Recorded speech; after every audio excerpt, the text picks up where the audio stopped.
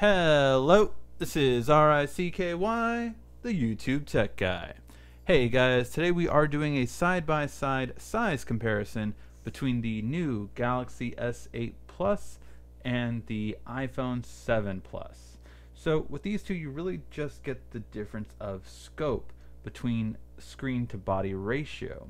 The Galaxy S8 Plus is packing a 6.2 inch display and roughly is the same size of the iPhone 7 Plus's 5.5 inch display phone.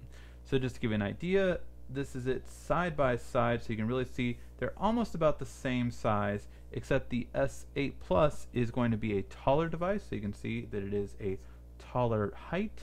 However, the iPhone 7 is going to be a slightly wider phone. So as you can see here, if I turn the screen back on, you can see it's going right a little bit through it. So it's a little bit wider in comparison to the S8 Plus. Now, when we take a look at the back screens, we can kind of see, again, a different kind of rhythm on it, at least for now.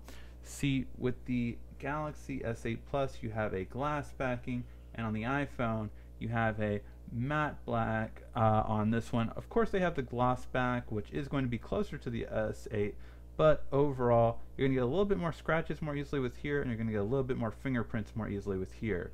But this is the difference of design on the front and the back. On the sides, I believe the S8 is going to be slightly thicker between these two, but as you can see, it is a very narrow thing, and the S8 doesn't have the little camera bump that the iPhone 7 Plus has. So if I flip it around, you can see it more easily. But the iPhone 7 Plus will have the camera bump, which the S8 Plus does not. Now, I did want to leave you guys with one more thing, and that is a video comparison, just so you can really get the idea of the difference between these two when it comes to video. So we have the same video loaded up on both of these, just to give an idea of the difference of screen ratio when it comes to video playback. And the iPhone 7 Plus is also a 1080p display, whereas the Galaxy S8 Plus is a 2K display. Now both of these have their brightness at full as well, so just so you know that.